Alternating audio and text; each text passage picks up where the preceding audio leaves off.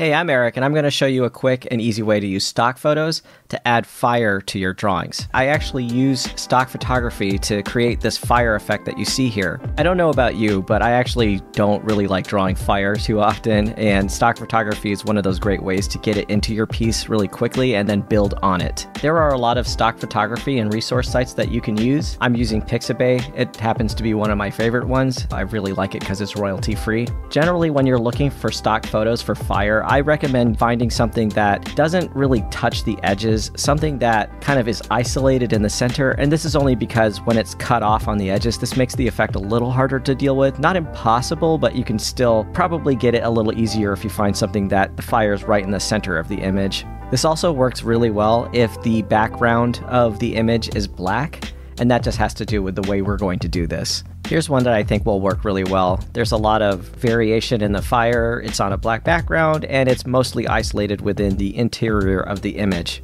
So anytime that you use stock photography, resources, just anything that you didn't make yourself, it's a good idea to go ahead and look at what the rules are. Because if they don't allow you to use them in commercial settings or there are royalties involved, there may be money that you have to exchange before you can use the image. Pixabay allows you to use images royalty free. They don't even ask that you credit them, but it's always a good idea to do it anyway. There is a way to donate to the authors that have made all of these resources available, and if you can, it's a good idea if you do it.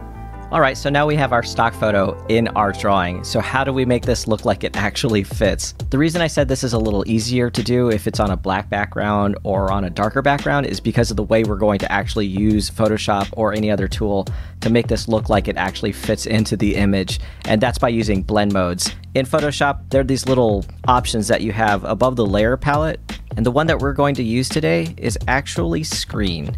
And Screen just drops off the black background. As you can see here, it now looks like the fire actually works on top of the image.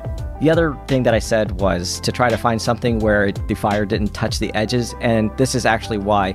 As you can see here, these little pieces of the fire are actually a little cut off, and it's not a total problem, it's just that it's a little easier to work with when they're not. So here on the bottom, you can see that the part that's cut out, that's actually probably the logs that this fire was on top of in the original image. And it's easy to fix as long as there isn't a whole lot of it. So what we're gonna do first is just erase out the parts that just don't work quite right. So we're gonna erase out these harder edges down here, and we'll erase these harder edges up here. Alright, before I get too far with anything, I want to go ahead and make sure I duplicate this layer just because we're going to get a lot of mileage out of our stock image. So we don't want to do too many things that destroy the image before we can use it again. So I'll go ahead and make a copy of it, and I'll just turn it off for now. Okay, so how do we get this to look like it's coming out of Bowser's mouth? What we're going to do is use transform tools in order to sort of manipulate and move the image around so that it does what we want to. Transform tools are Command or Alt, depending on whether or not you're on a Mac or a PC. I'm on a Mac, so it's Command T. You can use the shortcut, or you can go up to Edit, Transform, and the first one we want to use is Scale, just because it's a little too big. So we're going to scale this down just a little bit and move it closer to the mouth. And I think also what I want to do is kind of turn it to the side since we have a lot of it, and we'll just kind of place it here for now. Now right now it's just sort of a block, and we want to make it look like it's actually spewing out of the mouth. We'll go back to transform. This time what we want to do is right click the transform tools and then go to warp. Now warp is a really powerful tool because it just basically allows you to squeeze and squish something and maybe even balloon it out. So warp is going to allow us to kind of push and pinch the image in the way that we want. And I can make it look like the fire is basically like a cone flying out of the mouth. Alright, cool. So we have one side of that fire. Now the next thing I kind of want to do is I want to feather these edges that are on the side here because they kind of come to an abrupt end. In Photoshop, there's a tool that I call the finger tool just because the icon looks like a finger, but it's actually called the smudge tool. We'll go ahead and scale it up a little bit here so it's a little bit bigger, and you can actually kind of smudge the image. And I'll do this just on the edges here, just so that it doesn't come to such an abrupt stop. One of the nice things about smudge is that it kind of distorts the image in this a little bit of a blurry way. It does try to maintain as much detail as possible, so be careful with overusing it because you can kind of make it look overly blurry, but it is really nice in this since fire does actually kind of get a blurry effect as it moves away from the source. All right, great. Now we just need fire for the other side, and this is why I kept a copy of the original stock. So we'll make a new copy here, and we'll just do the same thing, but on the other side. I'm going to try to make it look a little different so it doesn't look like a mirror copy of each other, and I'll do that just by warping it a little differently than the other side was.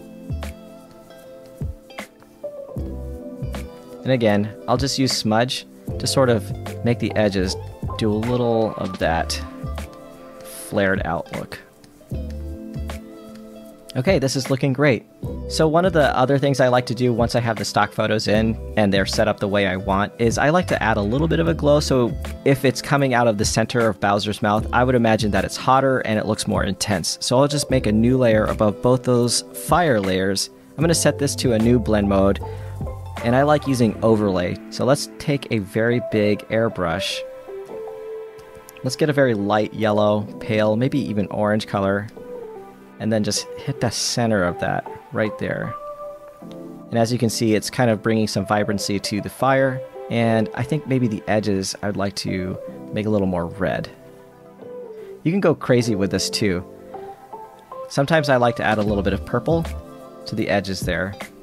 It just makes it a little more interesting. I actually use the same process for the lightning in the background. So I'll just find another image for lightning, same site, same place, Pixabay. I really like this particular one just because it's very intense and it has a lot of little spread out pieces here.